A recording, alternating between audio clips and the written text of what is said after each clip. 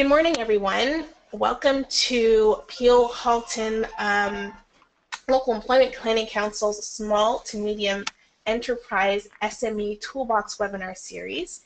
Today is the first in our series of 6, and it's all about Bill 148. My name is Gail Jacqueline Rogerson. I'm the Communications Specialist for the Peel Halton LEPC, and I will be your moderator for today's webinar. Before we get started, just a few things to note. We really want to hear from you, and we want to ensure that your questions are answered. So be sure to use the question and answer panel on the right side of your GoToWebinar screen and post your questions there. I'll also be taking note of any questions that you ask as we go along. For those who have dialed in by phone, make sure that you select phone, enter your audio PIN in the panel, and to eliminate any echo, make sure that all mics are muted. One final note, please ensure that your screen is expanded to maximum mode. And with that, I believe we're ready to begin. I'd like to introduce our feature presenter, award-winning labor and employment lawyer Laura Williams. Laura is the founder of Williams HR Law and Williams HR Consulting Incorporated. A regular columnist for Profit Magazine and National Post, Laura is committed to helping employers think about people management challenges. Laura has been featured across such media outlets as Globe and Mail, Canadian Lawyer, CBC Radio, Global TV, CTV News, Rogers Daytime, and Chatelaine, and that's just to name a few. In addition to her practice, Laura is a member of various professional associations and service organizations. Laura was recently named one of Canada's top female entrepreneurs by Canadian Business Magazine.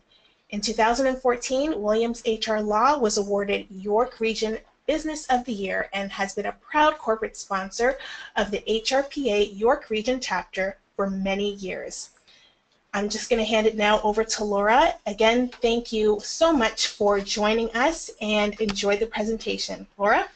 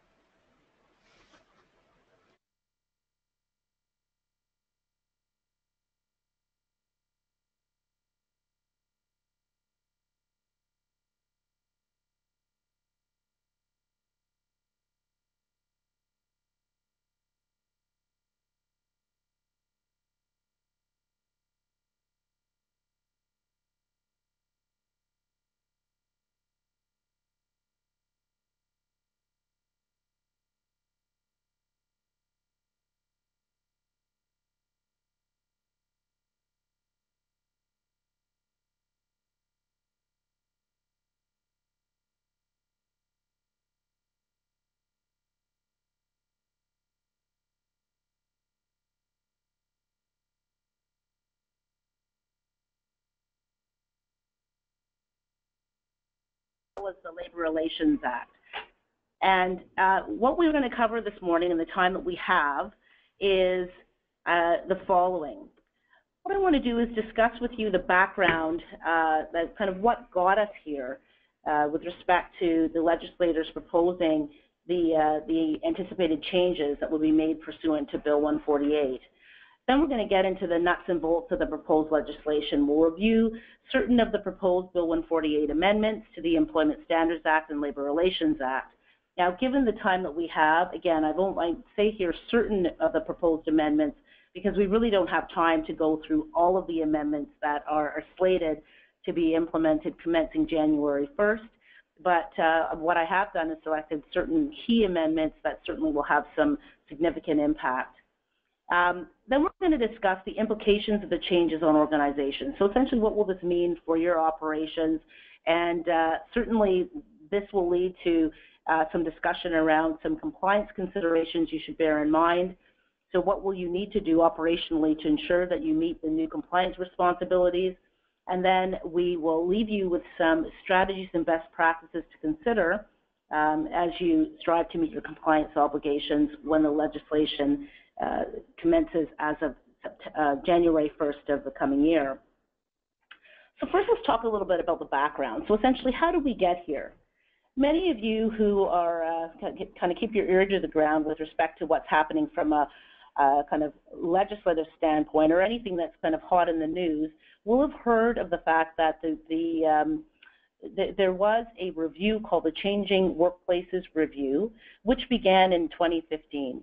Now, essentially, the Changing Workplaces Review was conducted by two labor and employment arbitrators who had long distinguished careers as lawyers in the field.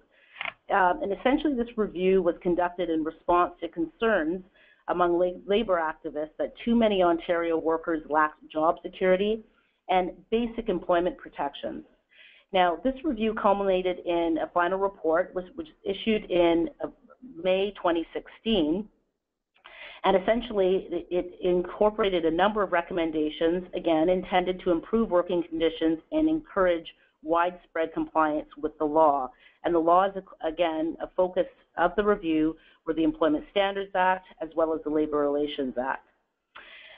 Not more than 2 weeks after the final report was issued in May, Bill 148 was tabled at first reading, and this was on June 1st, 2017. Now, it was considered by the Standing Committee on Finance and Economic Affairs during the summer of 2017 before the Ontario Legislature resumed sitting on September 11th. There were a number of changes that were made from the first reading iteration of the bill, and we're going to be discussing the current version of the legislation today. Essentially, you know, the amendments, as many of you will know, will apply almost exclusively to provincially regulated employers and those specifically operating in Ontario. And it will, though, with respect to the minimum wage increases, you should know, will apply to federally regulated employers as with provincially regulated employers. Now, I want to focus on the specific issues and trends that gave rise to the Changing Workplaces Review and ultimately resulted in Bill 148. So these are the key, you'll see on the screen, these are the key issues and trends that were a focus. And you'll see from the statistics here, essentially about this is what led to the Changing Workplaces Review and Bill 148. And overall, what these shows is the focus on the rise in precarious employment, essentially resulting from more temporary roles, more minimum wage roles, and also less employees having union protections. So the focus of the Bill 148 proposed amendments are intended to provide greater protections to workers to result, in large measure, in less precarious employment. You'll note, though, before I move from this slide, that one of the things also, the trends that are a focus, is the fact that many workers have unpredictable, varied hours of work that create challenges for employees in managing their personal lives. So you'll note when we actually go through a number of the proposed changes that a number of them are focused on removing what has customarily been the discretion and flexibility that employers have to, again, provide more predictability and less kind of variance in hours that a lot of employees face in their working conditions. Now, with respect to the expected impact of Bill 148, you should note that there was a study by the Canadian Centre for Economic Analysis of expected economic impacts of Bill 148. This study was commissioned by Keep Ontario Working Coalition, sorry about that, and also in partnership with the Ontario Chamber of Commerce, as well as other employer and industry associations. Now, the findings of the study is that approximately 185,000 jobs will be at risk in the next 2 years if Bill 148 is implemented as it's currently worded. There'll be a $23 billion impact on businesses in the next 2 years. Now, this is going to be set off by a stimulus of approximately $11 billion, but that still leaves a $12 billion gap. And essentially, the other finding was that there would be a 50% increase to the inflation rate. So these aren't small impacts. This is something that this bill should have the attention of employers operating in Ontario, because again, it will have very serious implications for employers. Now, with respect to what we're going to cover, focusing on the specific Bill 148 proposed amendments, these are the ones I've selected. First one is the increased minimum wage to minimum wage, which has gotten a lot of media attention, and most employers and organizations that are live to the fact that Bill 148 is coming down the pike have really only been focusing on the fact that there's going to be an increase to minimum wage. Then there are there's a further amendment that's proposed as it relates to equal pay for equal work, and I'll get into the details around this proposed amendment. Employee scheduling rights is another scope of amendments, increased vacation entitlement, expanded leaves of absence, entitlements and protections, employee contractor classification, and that's focusing on the fact that it's been observed that many relationships are being mischaracterized as not being employment relationships when they otherwise should be. Then with respect to the proposed changes to the labor relations legislation, there are two that we're going to focus on. There are more than two, but the only two that we're going to focus on for our purposes today is how union organizing efforts will be impacted by the fact that there now is an avenue for unions to gain access to employee lists, and then with respect to remedies that the Labor Board has in the context of an unfair labor practice, there is a proposed change to remedial certification. So I'll get into the details of all of these proposed Bill 148 changes momentarily. So let's dive in. Let's talk about the proposed increase to minimum wage. As I mentioned, this proposed amendment to the Employment Standards Act has gotten the most fanfare out of all of the proposed and slated amendments under Bill 148. In fact, the proposed increase to minimum wage has virtually eclipsed a lot of the other amendments, and which has been unfortunate for employers because they don't understand and they don't have a full appreciation of the fact there are many more areas of the employment landscape that will be impacted by this coming legislation. So as it stands, and just to give you a bit of a formula of how I'm going to go through the proposed changes, I'm going to walk you through the current landscape or as things stand under the existing legislation, and then we will look at and have some discussion around the changes, so what's being proposed to change. So as it relates to minimum wage, you should note that the current landscape is that general minimum wage currently is $11.60 per hour, and then there are other special wage kind of categories that have special rates, such as liquor servers, and their minimum wage is $10.10. Student minimum wage is currently $10.90. There are others, such as home workers, which have a whole separate wage rate level, as well as hunting and fishing guides. There's some special categories, but you should note that the current general minimum wage is $11.60 per hour. Now, before Bill 148, the various minimum wage rates have increased annually, and that's in October of each year, in line with the inflation rate. So that's how we've crept up to $11.60 as it currently stands.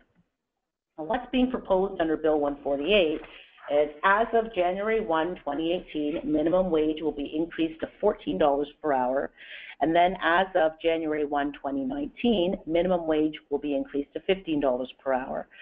So, and the special minimum wage rates will increase proportionally with the general minimum wage rate as they increase on this phased basis. Now, one thing to note, and I won't camp here for too long, is that the increase to minimum wage didn't feature in the recommendations under the Changing Workplaces Review. So there are a lot of conservatives and groups representing employers that have been critical of the Ontario Liberal government, that this minimum wage change is being kind of opportunistic and a blatant effort to secure re-election. I'm not going to get on any soapbox in that regard, but it is curious that, you know, the Bill 148 proposed changes do arise from the Changing Workplaces Review, and the increased minimum wage was not part of the focus of the labor and employment arbitrators that were conducting the review. We'll move on from there, and let's talk about, this is another fairly significant change, and that's under the heading of equal pay for equal work. Now, under the Employment Standards Act as it currently stands, and specifically Part 12, there is an existing rule around employers providing equal pay for equal work that's performed on the basis of sex only or gender. So essentially, as it currently reads, no employer shall pay an employee of one sex at a rate of pay less than the rate paid to an employee of the other sex. And then it goes on. So really, that rule exists currently, but it goes no farther than essentially ensuring that there's no pay discrepancies that are based on gender. And otherwise, as has always been the case, employers operating in a non-unionized environment and where they don't have specific rules that might relate to a compensation scheme or banding or those kinds of things where pay rates are predictable, employers really have discretion with respect to how they set rates for employees, right? And there's no distinction with respect to how you pay your part-time, casual, and temporary employees in comparison with your full-time staff. So this is slated to change. So essentially, the Employment Standards Act is proposed to be amended by adding two new provisions. So first of all, there will be entitlement to equal pay from an employer regardless of a difference in employment status, and also entitlement to equal pay for assignment employees of a temporary help agency who perform substantially the same work as an employee of the temporary help agency's client.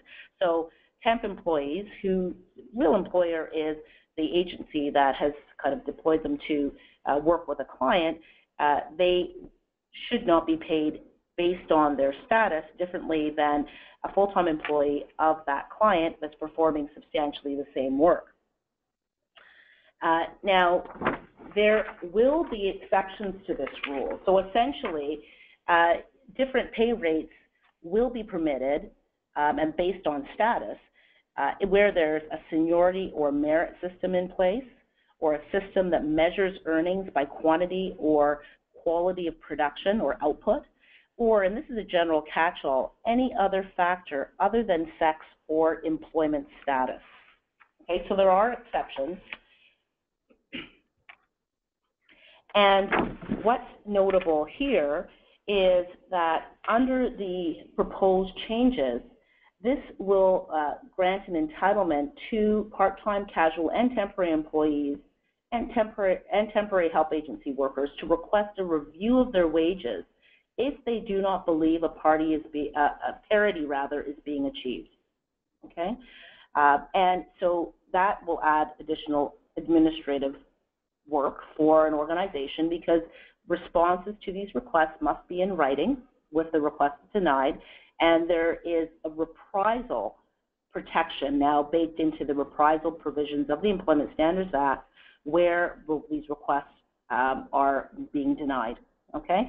And so, or where the requests are made and an employer decides to retaliate against an employee, and that could be the part-time, temporary, or assignment employee that's making the request, or the employee that's providing the information pursuant to a request that's been made.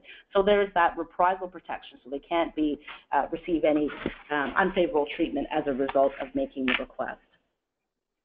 So significant change in that regard, and what we're going to do is we will focus on the implications when we look at kind of all the implications at the end of this section. Let's talk about employee scheduling rights.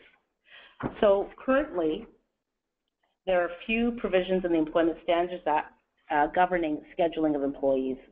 And employers pretty much have broad discretion in scheduling employees. Now, there is a rule where the minimum 3 hours pay requirement exists, even if employees don't end up working full 3 hours. So for example, if an employee shows up for work, but their shift is canceled by an employer, the employee nonetheless must receive 3 hours pay.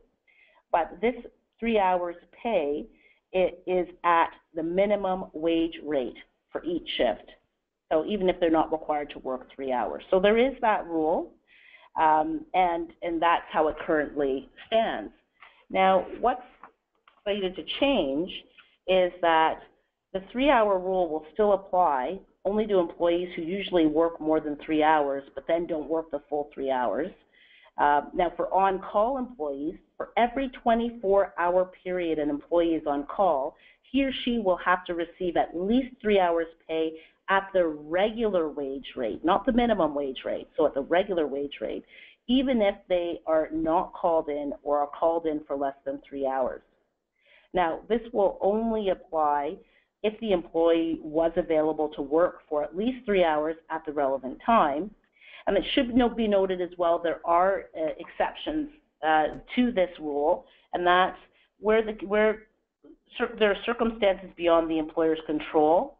They may not need to pay the 3 hours. So examples could be where there's a fire or power failure, or where the work is weather dependent and the employer cannot provide work for weather-related reasons, or other prescribed reasons. And when they talk about prescribed reasons, these prescribed reasons would result from the regulations that will likely follow the enactment of Bill 148.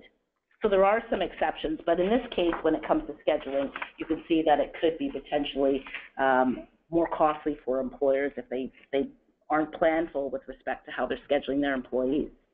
Now, it's important to note that employees will be entitled, without fear of reprisal, to refuse to accept a shift or be on call where the request is made with less than 4 days' notice, except where the work is to deal with an emergency, to remedy or reduce a public safety threat, or for other prescribed reasons.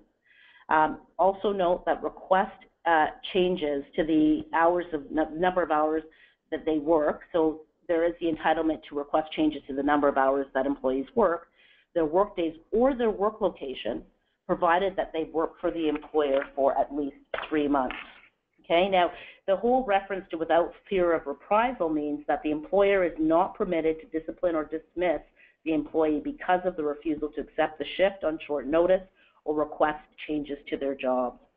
Okay? And again, this whole request entitlement now, employers who receive a request for changes to schedule or work location must discuss with the employee and notify the employee of the employer's decision within a reasonable time after receiving it. And if the employer grants the request or any part of it, the notification must specify the date that the changes will take effect. If there's a denial to the request, the employer must include reasons, and the employee must notify the employer of the refusal as soon as possible. So there's all kinds of rules now that are going to be instituted that didn't previously exist, and which significantly encroach on the employer's otherwise and conventional flexibility and discretion that they have when scheduling. So employers that have particularly on-call employees or schedule employees to work short duration shifts really need to take note of these changes. Vacation entitlements. This is a fairly straightforward one. As most of you know, currently under the Employment Standards Act, employees are entitled to 2 weeks of vacation time and 4% vacation pay per year. That's the minimum entitlement. And essentially, one thing that I normally cover when I'm talking about the Employment Standards Act is most of you will appreciate that the Employment Standards Act sets out, it's like the backbone of the employment relationship, essentially stipulating what the floor of entitlements, or the minimum entitlements that employees should have, and kind of the minimum obligations employers have in the context of the employment relationship. It's up to an employer to provide more than the minimums that are stipulated under the Employment Standards Act. And in that sense, the change as it relates to vacation entitlement may not impact employers all that broadly, because many employers do have a kind of an escalating entitlement as it relates to vacation entitlement. So in this case, now what's being codified in legislation is employees who have worked for the same employer for more than 5 years will be entitled to 3 weeks of paid vacation per year. And, just hearkening back to my comments I was making, a lot of employers currently do that. So it's not uncommon to see in an employee handbook or an employment contract that after 5 years of employment, an employee's vacation entitlement will increase to 3 weeks. This also comports and falls in line with other provincial jurisdictions that do have, vacation pay and vacation time increases after 5 years to 3 weeks, such as British Columbia. So this may not be a huge disruption for certain operations, but for those that stick to the minimums and there is no increase, you have to take note that after 5 years, and for those employees that have been there for 5 years or longer, their entitlement as of the turn of the year will be 3 weeks rather. Okay. Let's talk about enhanced leave entitlements. This is a huge area that is going to catch a lot of employers unprepared if they're not careful. So currently under the Employment Standards Act, there are 10 unpaid leaves that have protected reinstatement rights. So at the end of the leave, employees are entitled to return to the same job that they held pre-leave or to a position that is substantially similar or comparable to the role that they had, unless there's some other non-leave related reason why that position would no longer exist when the employee returns. So with respect to leave enhancements, the ones that we're going to cover today really are going to be focusing on pregnancy and parental leave, personal emergency leave, and domestic or sexual violence leave. But you should note that there are other changes and specifically enhancements to other leaves under employment standards legislation, including family medical leave, child death leave, which is now a standalone leave and has been kind of decoupled from crime-related child disappearance leave. But those last 3 leaves that are on the slide, they also have been enhanced in duration in terms of employee entitlements.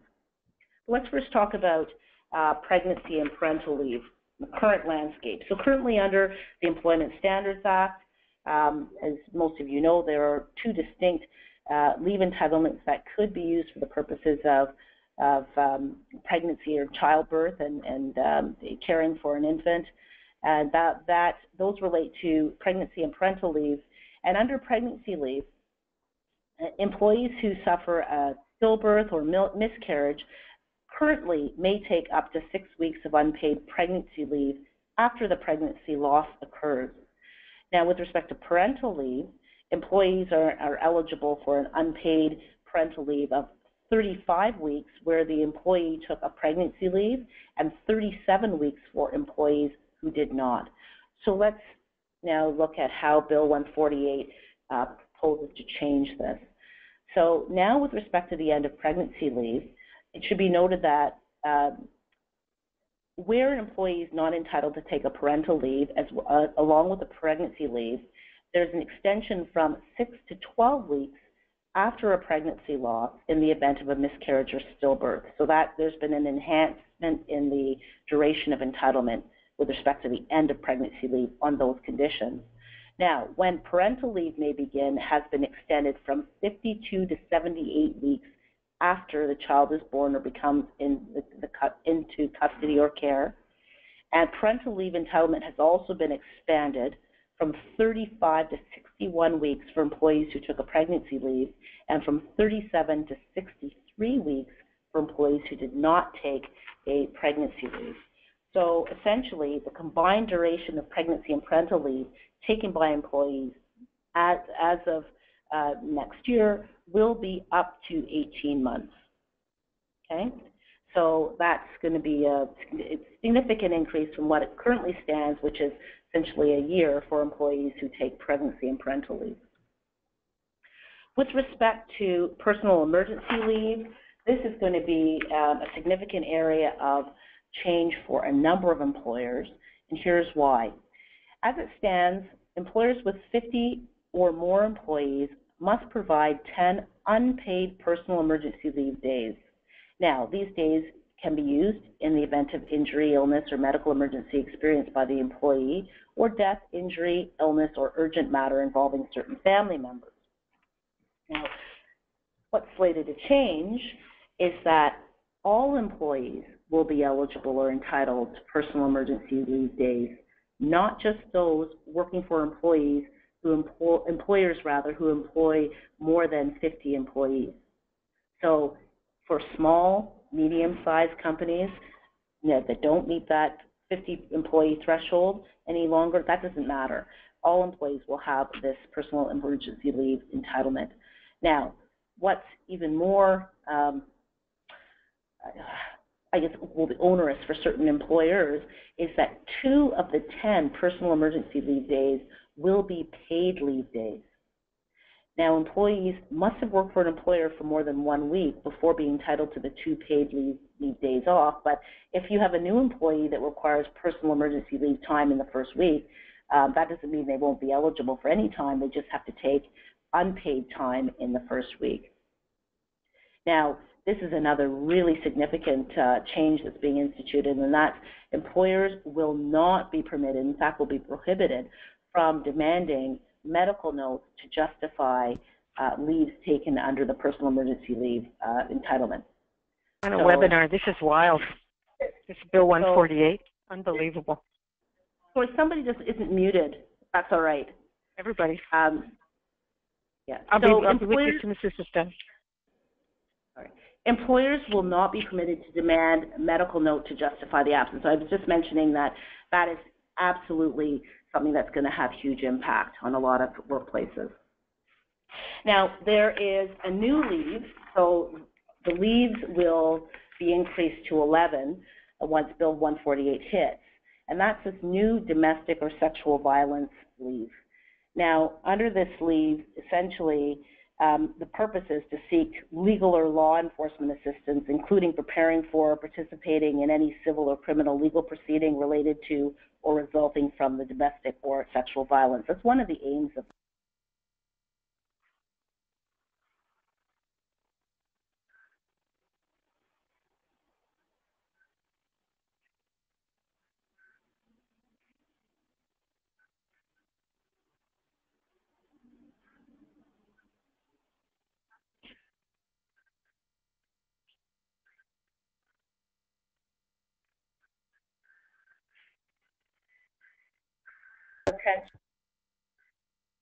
services from a victim services organization, to obtain psychological or other professional counseling, to relocate temporarily or permanently, and to seek legal or law enforcement assistance.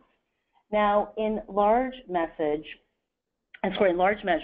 the reason why we have days entitlements, you have 10 days as opposed to the entitlement cast in weeks, so the 15 weeks, is because it's recognized under the section, as I said earlier, that there might be a day here, a day there that employees may require for the purposes of having to take, to do court appearances, maybe to move, maybe to seek certain types of assistance.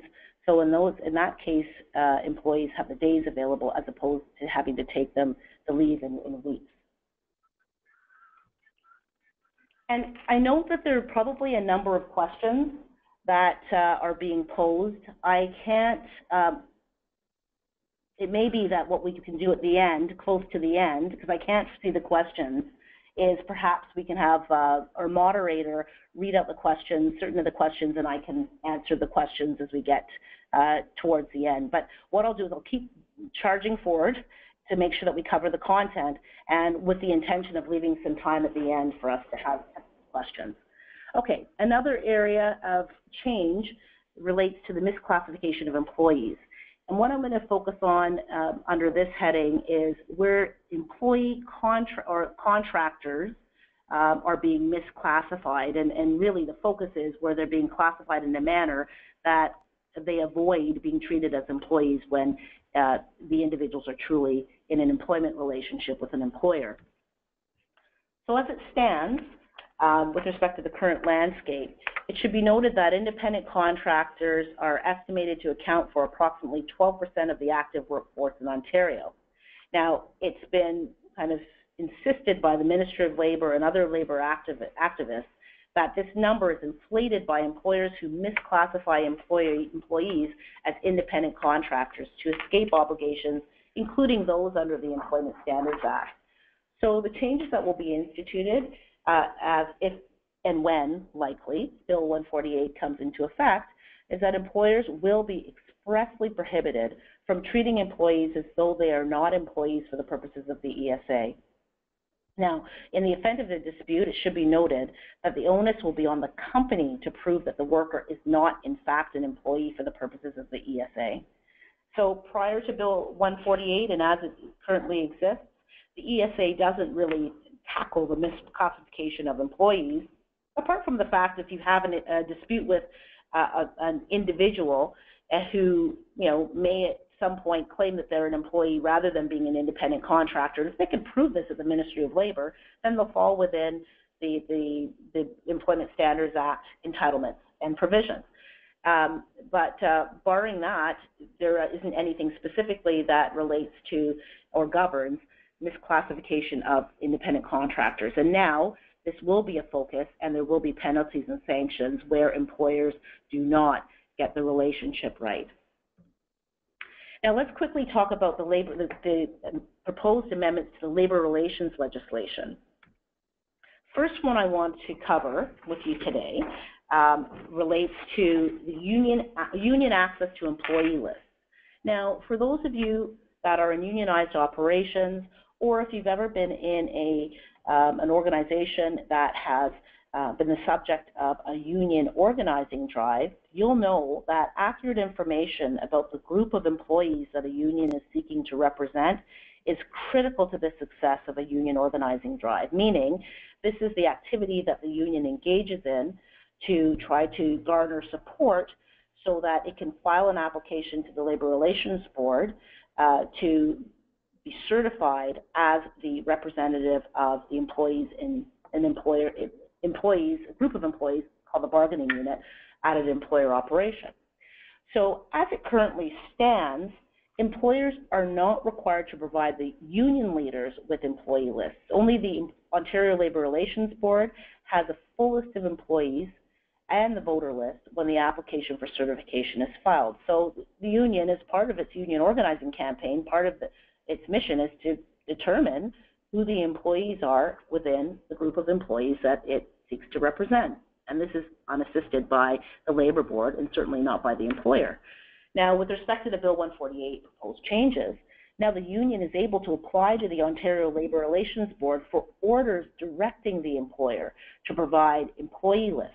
Now, in order to be eligible for disclosure of the employee list, the union will have to demonstrate to the Ontario Labor Relations Board that it has at least 20% of the employees in the group of employees it seeks to represent as union members. This is usually demonstrated by signed union cards. Now, it will only apply to workplaces where no union has been certified. And the union has to provide a description of the proposed bargaining unit or the group of employees it wishes to represent, and again, evidence of membership to the Ontario Labor Relations Board with its application for disclosure of the employee list. Now, the rules here will be that the employer has 2 days to provide the Labor Board with notice of disagreement with the proposed bargaining unit or the number of employees in the bargaining unit.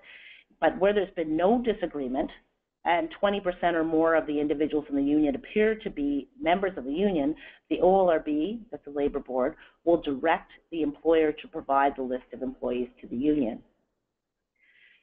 So what will the union get? The union will receive, if its application is successful, employee names, employees' phone numbers, and employees' email addresses. Now, it's already been predetermined that in Ontario, this disclosure complies with relevant privacy legislation, so an employer can't say that it's not going to disclose the list because of its employees' privacy rights. However, the union is restricted to using the information obtained only for the purposes of establishing bargaining rights. Now, final change I want to discuss with you with respect to what is slated to be amended to the Labor Relations Act is remedial certification. Quickly, as it stands currently, when an employer breaches the Labor Relations Act, and this is resulting in the union failing to certify through the vote process or secure 40% support to attain a vote, the Labor Relations Board has the option to order a representation vote, and it could be a further vote, and grant a variety of other remedies. So essentially how this usually manifests is the employer in its conduct may be facing allegations by the union that it either threatened, coerced, or intimidated employees who would fall in the group that the union is seeking to represent. And that's called an unfair labor practice. So if the union files an unfair labor practice against the employer, then the Labor Relations Board has a discretion, again, to grant a number of remedies to repair any harm that the union experienced as a result of the employer's conduct. And there also is the discretion, and this is considered to be a very extreme remedy, to certify a union without a vote, only if no other remedy is sufficient. And how this is slated to change is that remedial certification will be an automatic remedy where an employer contravenes the Labor Relations Act such that 40% support was not obtained by the union, or the representation vote likely did not reflect the union's true wishes. So again, just really quickly, why that 40% is such a critical number for the union is because you need to obtain, if you're a union seeking to unionize a group of employees working for an employer, you need to be able to demonstrate that you've attained 40% membership support in order to be eligible to file the application for certification. So if the employer has misconducted itself to interfere with the union genuinely being able to kind of garner that support, then there are remedies that could be imposed. And again, even if there is a 40% threshold that is met and the application is filed, there could be conduct that's alleged that the employer engaged in that skewed the vote, and so the employee's true wishes were not determined. So now, as opposed to this being a discretionary, extreme remedy that's very infrequently imposed, and that's automatic certification, now this will be an automatic remedy. So there could be automatic or remedial certification that's imposed. So this is huge from a labor relations perspective, and a number of the Labor Relations Act amendments that are kind of going to flow from Bill 148 will make it easier for unions to certify. So that definitely is something that should be taken into account. Now, really quickly, because I know we're getting short on time, I want to go through some of the implications for employers. I'm going through this at fairly rapid pace because of the time that we have left, but you should note the following as an employer, that with respect to the minimum wage increase, there's a lot of employers are focusing on only the required increases to wages that will result from the amendments where they employ minimum wage labor. But you should bear in mind that if the minimum wage rate is going to increase, your other employees in your workplace will likely expect commensurate wage increases. So your now $15 an hour employee that is making, a fair bit more than the minimum wage rate being $11.60 will likely expect, come January 1, 2019, to not be at a $15 rate because they don't consider themselves to be a minimum wage employee. So employers need to anticipate that not only will the minimum wage employees receive an increase, but there will be expected wage increases. And that you've got to really consider that because, again, attracting good talent to an organization is challenging for many employers these days, so you have to make sure that you maintain competitiveness in all areas and attractiveness in all areas, including what you pay your employees. Now, there's going to be a loss of flexibility and discretion in how employees of different statuses are paid, as I mentioned earlier. This flexibility and discretion, particularly in non-unionized environments, was something that employers had and could use as they indiscriminately. But now there's going to be regulation around whether or not you're paying your part-time, your temporary employees, or employees of temporary agencies equivalently to those that are in full-time positions doing substantially the same work. So there's a number of strategies that will be available based on the exceptions that are set out in the proposed legislation, and we'll cover them in a moment.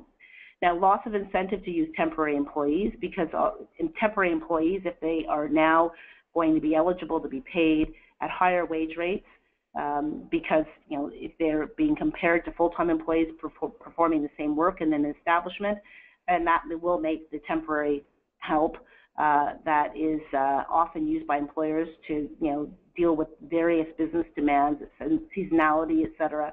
That's going to cost more likely. So there may be a loss of incentive. But there's also a loss of flexibility and discretion in how employees are scheduled, and I touched on that earlier when we covered that proposed change. Increased costs if employers are unable to confirm schedules in advance. So because there are now stipulated notice periods and that employees need to be receiving in advance of any change to a scheduled shift under certain conditions, employers will be required to pay out sums at employees' regular wage rate based on the 3-hour rule. So now it could be costly for employers where they are not mindful and intentional of how they're scheduling employees. Also, there's going to be enhanced administrative requirements with respect to having to provide reasons in writing to employees related to certain decisions as they relate to scheduling, request and change of work location, and also with respect to equal pay for equal work based on employee status. Absence management issues related to increased leave entitlements, that's going to be a huge challenge for a number of employers. Right now it's difficult already where you have leaves that need to be filled or vacancies that need to be filled on a temporary basis. And now because the leave durations are increasing, you're kind of offboarding to leave and onboarding back from leave, and what you do in terms of keeping the talent pipeline flowing is going to have to be very, very strategic on your part. Restrictions related to when employers may request medical notes to justify absences. So now again, where you have 2 paid leave days under personal emergency leave entitlement, and you can't ask for medical justification for those two leave days, employers are going to have to be really mindful about when they request information, medical information rather, to justify leave. Increased costs related to additional paid leaves and entitlements. So, of course, managing leaves and managing the costs related to leaves, including, the costs that you may have to incur related to even overtime if you're unable to, fill positions that are absent or vacant because of leaves. This is something that has to be borne in mind. There's going to be a whole impact on the viability of temporary help agencies as a result of some of the new amendments to the Employment Standards Act that we've discussed. And it's going to be easier for unions to gain bargaining rights given some of the changes that are going to be made to the Labor Relations Act as we discussed. So I have here 10 key strategies and best practices to meet compliance obligations. Again, given the time that we have, I'm going to whiz through these pretty quickly because I do want to give some time for questions. I am prepared to stay on for a few minutes beyond our end time of 11 o'clock, if that's okay, just to make sure that some of the questions are answered. So really quickly, at the very base level, you have to ensure that your organization is familiarized with the proposed changes and start considering the impact on your operations as early as possible. There are a number of significant impacts that employers are going to have to recalibrate how they operate to ensure that they're not going to be encountering costs and disruptions that they didn't otherwise anticipate. So understanding the impact of and implications of the legislation on your operation is going to be important. There should be an audit of your existing policies and practices for compliance, and gaps should be identified and addressed. You want to review and consider new entitlements to ensure you're not unintentionally providing a greater right or benefit. As I mentioned, the Employment Standards Act requirements and obligations that employers have only represent minimums. There's specific provision in the legislation that it makes it clear that employers can confer a greater right or benefit for employees, and if that is the case, you want to make sure that certain of your entitlements that you're providing aren't going beyond what you intend. So let's say, for example, you have personal days, 5 personal days that you grant, and organizations have to realize that with 2 paid days now being part of personal emergency leave, that you could be offering 7 unwittingly. So you've got to make sure that you carefully word the entitlements that you're providing if you intend on keeping to a certain threshold.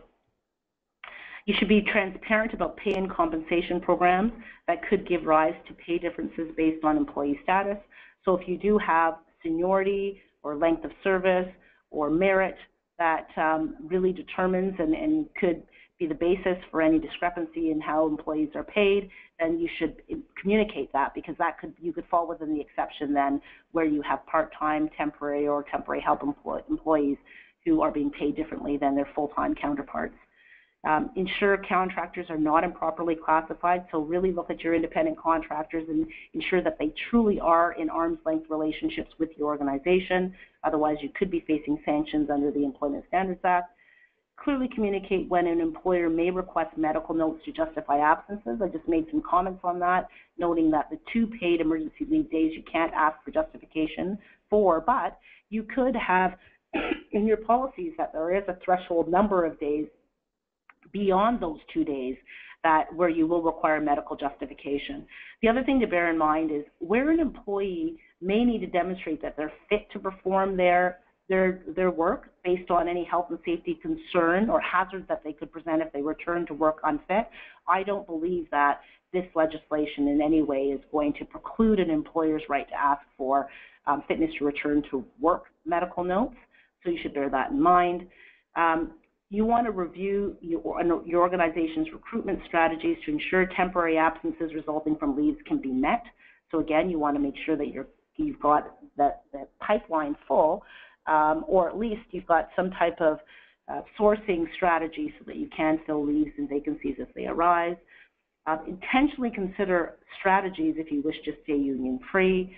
That's something that really a lot of organizations need to focus on now that unionization will be made easier after Bill 148 is in effect. Train all people managers and hold them accountable for enforcing policies consistently. And one strategy is to standardize processes to assist managers that may face, your frontline management. They're the ones that may face requests for change in work location or change in hours or basis of their pay. You want to make sure that you've got standardized forms or some systems in place to address this to make it easier. And finally, you should create a communication strategy to roll out new policies and procedures. You want to incorporate how this can be a win, so where you can claim some wins or where you're conferring something that is a benefit for employees, maybe beyond what is stipulated under the new requirements. You want to claim that as an employer. So certainly you want to make sure that there's a communication strategy to roll out new policies and procedures so it's understood where the changes are coming from and why they're necessary to be made. So with that, we've made it to the end of the presentation. What I will do, there are some questions. I'm happy to field them now. I can't read them, just so Gail, if you're able to jump in. Yeah, absolutely. So thanks, everyone. If everyone could just make sure that your mics are muted so that Laura has full audio control and that everybody gets the benefit of hearing what Laura has to say with regards to these questions, that'd be terrific. So Laura, the first question that came in was, do the changes to scheduling apply to overtime shifts? For instance, what if an overtime shift is canceled within less than 2 days' notice? The legislation, the changes aren't specific. Certainly if it's overtime that is connected to on-call, an employee that's on-call, I would say based on the wording of the legislation as it stands, that it could definitely fall within the changes when they're implemented. Okay, terrific. The second question, will a note not be able to be requested for only the 2 days now paid, now paid, or for all 10 days? Sorry, I'm not sure if that was clear, Laura. I can repeat it. No, it is clear. It is clear. Okay. So essentially, if I understand the question, is this kind of prohibition on getting a medical note to justify an absence, will it relate only to the 2 paid days or to the entire 10-day entitlement, including the 8 unpaid days? And yes, it's clear that it's not only restricted to the 2 paid days. We anticipate it applies to the full 10-day allotment. Okay, terrific. The next question is the 10 emergency leave entitlement. When an employee states the reason for their absence to be medical in nature, when would it be considered appropriate to request medical documentation? Well, again, when it relates to the 10 personal emergency leave days, there is pretty much a blanket prohibition from asking for medical justification. As I said, though, if somebody is off and let's say the nature of their condition would call into question whether or not they can safely perform their work, particularly if the operation is a safety-sensitive operation, then that doesn't bar, in my mind, at this stage, an employer's right to request for medical justifying or proving fitness to return to work, because that's a whole health and safety consideration. But certainly with respect to if it's a 10 personal emergency leave days, there's a prohibition for asking for medical to justify the absence. But if you have additional leave days over and above, or time that might be taken beyond the 10 days, then you can ask for medical justification. Just those 10 days are protected from that request. Okay. This next question comes from someone who owns a child care center, and what they're wondering is, in terms of vacation pay, their child care center closes for 2 weeks at Christmas and again at March break, and they would like to know if they're required to pay their employee, those who have been there over 5 years, vacation pay during those times. Well, they're still employees. So even where you have employees who may be on inactive service due to being on leave, they're still going to be considered to be accruing length of service for the purposes of calculating vacation entitlement and other entitlements. So certainly that, you know, when they're off, when they're on vacation leaves, et cetera, that still is included in the calculation of length of service. So if they're over 5 years in total, then there will be that increased vacation entitlement. Okay. The next question is, this next person wants to know if these changes are applicable to salaried employees as well. Would these changes affect a salaried employee, or is this just in particular for those who are paid by a wage?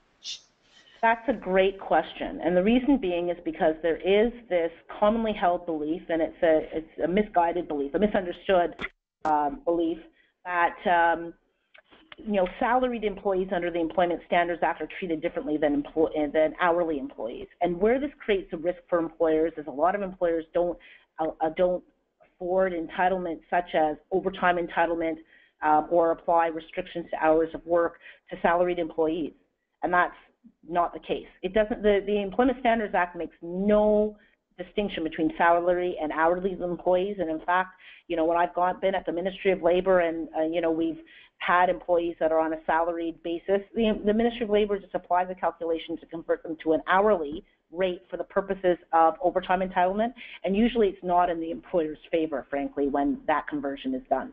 So it's really important to know the hourly value of your salaried employees, but also make sure that you're not just paying them on the basis of salary, not taking into consideration whether or not they're entitled to other, like overtime, for example, based on the hours of work that they're working. So in short, yes, this applies to both salary and hourly employees. Okay, so just 2 more questions. The next question is, can a note be requested for the balance of the 8 days of emergency leave? So we kind of covered that, and by the way, I want to go back to the salary versus hourly comments I just made. Just there's one distinction. If your salaried employees are managerial employees, or if they fall under another exclusion, then it may be that they're not going to be entitled, or certain of the changes won't impact them, like overtime entitlement, for example, but that's the only qualification. So I think with respect to just going to this question you just asked, it's the same one. I think probably there are a number of questions with respect to the medical note restriction, and yes, the medical note restriction applies to the 8 unpaid days as well. Okay, last question. Last question is with regards to parental or pregnancy leave. This person wanted to know, is 18 months only for federal employees, or is this something that applies to all? Well, okay, no. So we're talking about all the changes apply to Ontario-regulated employees and employers, with the exception of minimum wage, which the minimum wage will apply to federally regulated employers as well. So those rates will apply. But all the changes, though, because this is provincial legislation, we're talking about the Ontario Employment Standards Act and the Ontario Labour Relations Act, that these changes will just apply to Ontario-based employers. Okay? Okay, that's terrific. So there's just one thing I want to just close out with, just with respect to when the changes are slated to be implemented. So just note that as of January 1, 2018, that's when you'll see the $14 per hour increase to minimum wage, vacation pay increase will be instituted, personal emergency leave changes will be instituted. Equal pay for equal work changes will be implemented as it stands now, April 1, 2018. And then January 1, 2019, that's when we have the $15 per hour minimum wage. Location change requests will come into effect. Minimum 3 hours pay change will come into effect. And refusal of shifts when less than 4 days notice, that's going to come into effect at that time. So there is a bit of a phased implementation to the changes. And you should note, though, that all Labour Relations Act provisions, including those that we discussed with respect to union certification, will occur 6 months after royal assent has been attained. So that's the schedule with respect to how the changes will be implemented. But I will say, just in closing, that you really need to keep your ear to the ground. Right now, the bill is back at second reading and is being debated, and there could be some further changes that come down the pike. Hopefully some clawback with respect to some of the costly impacts on employers, but certainly keep yourself kind of apprised with what's going on. Our firm has a newsletter that details all the changes. If anyone would like to get a copy of the newsletter, perhaps they can coordinate through you, Gail. I can send it to you electronically, and you can send it out to those that might have interest and want to dive a little more deeply into the proposed changes. That would be terrific. Thank you, Laura. Okay. Okay, well, thank you, Laura, and thank you, everyone. That's all the time we have for our webinar today. We ask that you just take a few minutes to answer today's exit survey, which will be sent to you shortly, and let us know how we can improve, and also what topics would be of interest to you in the future. Also, we'll be sending a follow-up email that will alert you to the on-demand status of today's event so that you can review any material you may have missed or simply go over it again. For more local, relevant, and timely labor market information, be sure to visit our sister website, www.workinginpeelhalton.com. On behalf of myself, Laura, and the entire team at Peel Halton Local Employment Planning Council, thank you so much for joining us and taking the time to view our presentation. It was a pleasure spending this time with you. I hope this information was very informative, and I wish you all have a great day. Bye, everyone. Yes. Bye, everyone. Have a great day.